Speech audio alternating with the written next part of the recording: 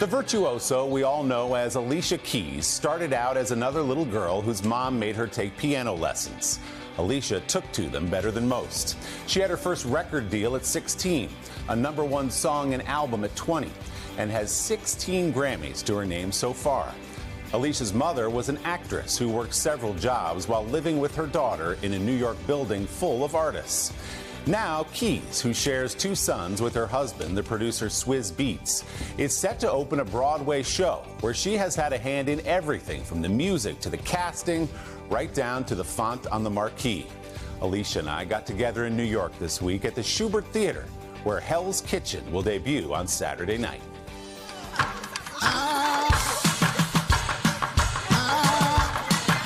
Remember where dreams begin? Hell's Kitchen. Nah, I really feel like I'm dreaming. Very highly likely that this is a dream. You did it! Really? You did it! This is crazy! A dream more than a decade in the making.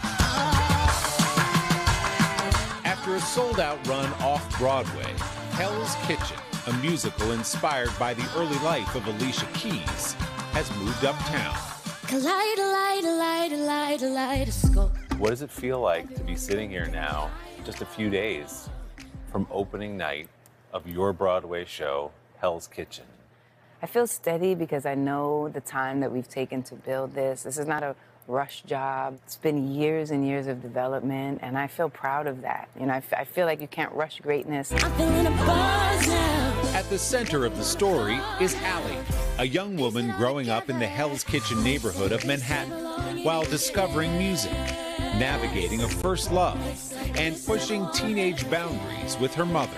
So, to be clear, this is not autobiographical. People might come in and say, oh, I'm watching the story of Alicia Keys' life. It's not. Right. Where are the differences as you see them? Allie is kind of a little bit more gullible, a little bit more naive even.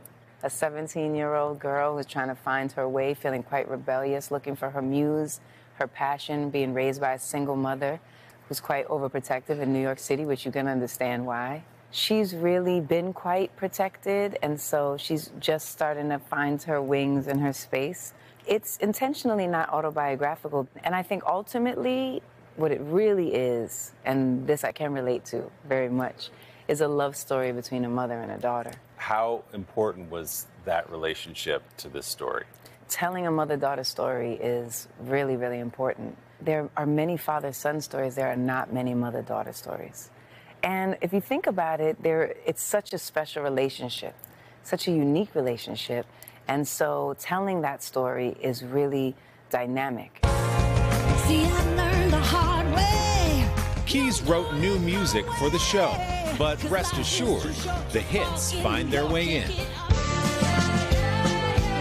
I love the way you rearranged the songs that we all know and love. So how did you think about incorporating that into the story and into the dialogue? I love that you said that because it's very intentional and everyone had their eyes on the music. Of course, putting it together, I intentionally wanted to deconstruct the expectation of what you might get from the song. So I didn't want you to come in here and just kind of think you were going to get what you thought you were going to get. You're not, musically, actually. And so there's so many ways that the songs are arranged and composed that tell the story of what you're experiencing, that even I'm like, why didn't I think to do that song in that way before? I've performed it like hundreds of times, but I never thought it never meant that to me before. And that's what I think has been thrilling as the songwriter.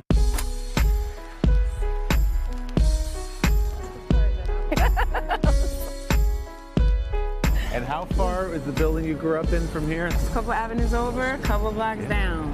But a universe away. A whole universe away. The 43-year-old Keys was born Alicia Cook and raised by her single mother in Hell's Kitchen, a then gritty New York neighborhood just steps from the glittering lights of Broadway. Growing up in New York City, I walked all of these streets, all of these blocks. They were unattainable to me. How could I ever imagine as a 7-year-old or a 9-year-old or a 10-year-old that this could be possible? I couldn't, you know? We would stand on the TKTS line and get the inexpensive tickets so we could go to see different shows. And I remember seeing shows that really opened me up to so much of what Broadway is. Did your dream begin when you first sat in front of a piano at 7 years old?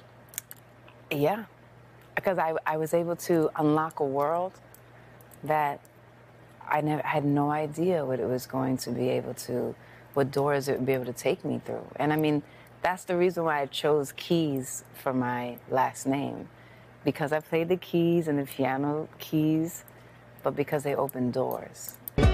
Keys graduated from her performing arts high school at 16 as class valedictorian and began to pursue a career in music. No one knew what to do with me. They didn't know how to, they were like, what is this? How do we break this? How do we get this on the radio? What do we do? So it was a journey of divine timing and people who cared to make it all come together. But you never know how it's going to happen. In 2001, the world fell for Alicia Keys.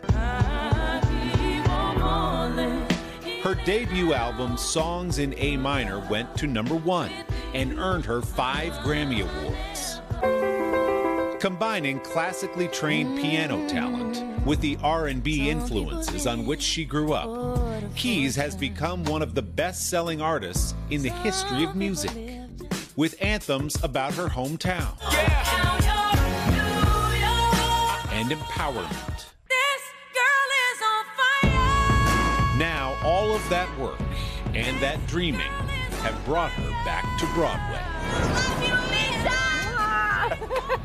With someone who lined up at the TKTS booth with her mom, it's almost like you've stepped on the other side of the mirror, and now you're on this stage. We're literally you're not out there, you know? on this stage. The tagline is "Remember where dreams begin," and I really love that because everybody can remember where their dreams began, even if it was just yesterday.